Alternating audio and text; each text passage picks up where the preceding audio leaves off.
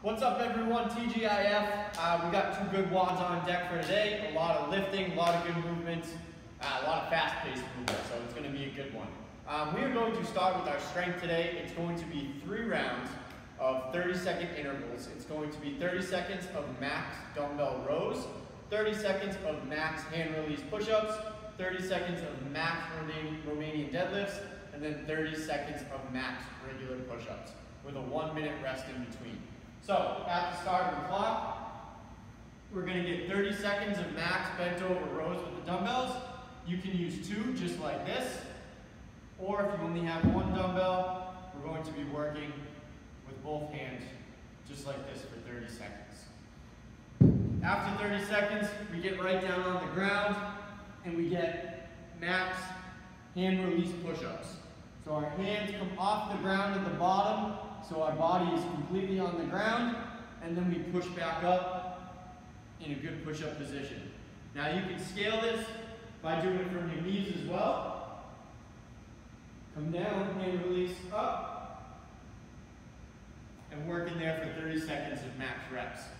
Next, we get 30 seconds of max reps of Romanian deadlifts.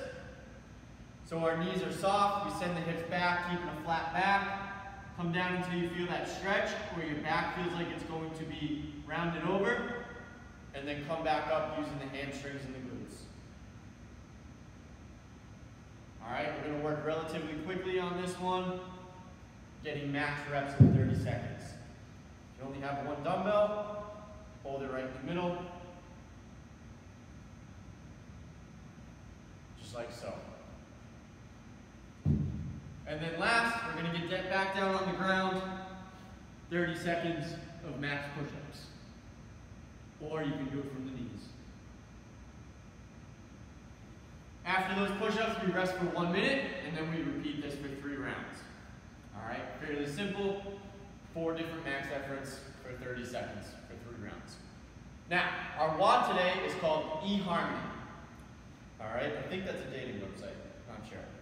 Anyways, it is 4 time, and what it consists of is 30 single dumbbell deadlifts, 30 single dumbbell Russian swings, 30 dumbbell goblet squats, 30 dumbbell hang squat cleans, 30 dumbbell power snatches, and 30 dumbbell overhead squat, or if you don't have an overhead squat with the dumbbell, you're going to do a front squat with the dumbbell.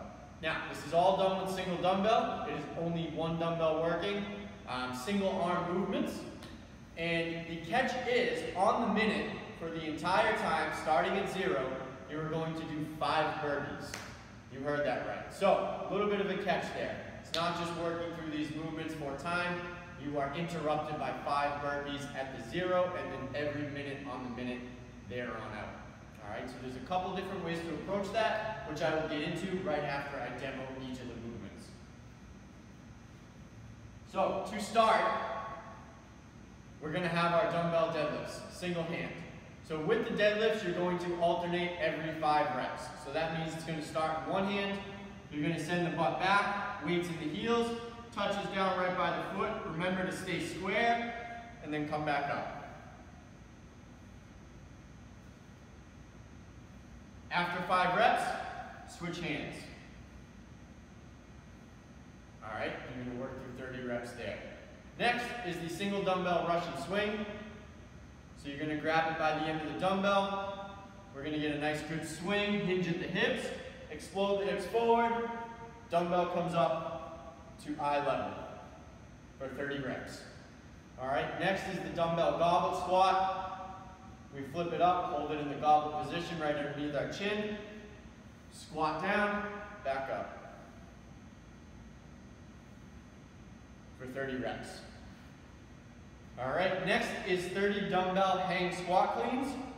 So the dumbbell is going to be coming from the middle of the body. We're going to keep our arm close to our body, making sure that that dumbbell doesn't swing way out here, but it stays nice and tight. And for this movement, we will be changing arms every rep. Alright, so it's going to come from the middle. We're going to explode up, extend the hips, down into a squat, switch, down into a squat, switch, down into a squat. Alright, next is dumbbell power snatches. These are coming from the ground, also switching arms every rep. So from the middle of the feet, up overhead, switch, up overhead, switch, up overhead for 30 reps. And then last is the dumbbell overhead squat. Now, if you don't have the overhead squat or it feels uncomfortable, please just go front rack position. So for the overhead squat, we're going to have the arm nice and locked out. We're going to make sure that the elbow is facing back, and we're continuing to press up into the sky as hard as we can, making sure that arm is fully locked out, elbow is close to the ear, making sure that that weight is at the center of the body. From there, we're going to have an arm up here as a counterbalance. We're going to squat down and then back up. Squat down and then back up. All right, and then you will alternate arms every 5 reps on this one. Now, if you don't have the overhead squat, please don't try to force it. Come right into the front rack position, and you're going to get 5 squats there, and then switch every 5. All right, and then you're going for 30 reps there as well.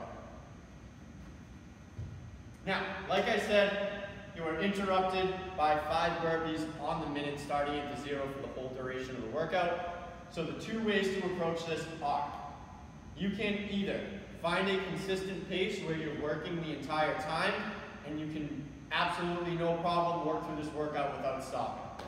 So you get into your burpees, you'll do them at a good pace, you'll get up, you'll work through the dumbbell at a good moderate pace where you keep that heart rate down, and you're just constantly moving, chipping away at this workout one by one.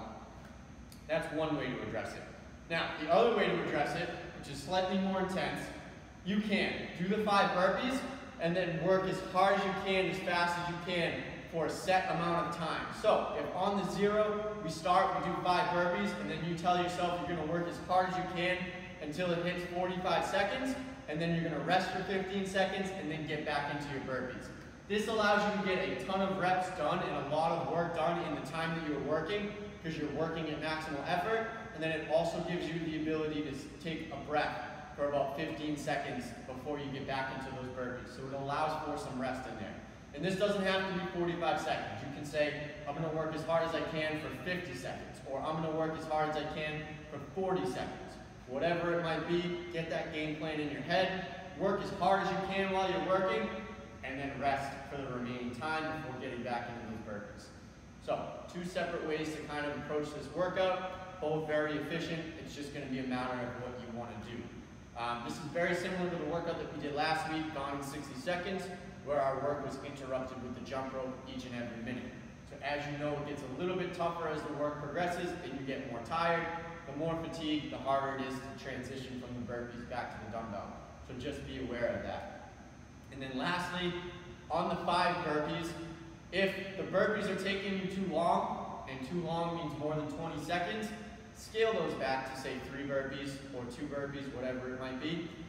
3 is probably a good number. You want to make sure that you scale this in a way to hit the proper stimulus, that you're going to be doing burpees for 20 seconds, and then you're going to be working for the remainder of the 40 seconds in the minute. Alright, so if 5 burpees is taking you 30 or 40 seconds, please, in the essence of hitting the right stimulus for this workout, scale those burpees back. It is absolutely no problem, no harm, no foul. You are hitting the right stimulus for this workout to get better by scaling those back. The burpees are intended to be quick and just to disrupt your consistent movement in the dumbbell workouts. So if that's 3 burpees, if that's 2 burpees, if it's 5 burpees, whatever it might be, it depends on you and your relative intensity. So take that bit of information, figure it out. If it might be 2 minutes into the workout that you figure it out, fine, so be it. But try to get a game plan in your head on how you're going to attack it.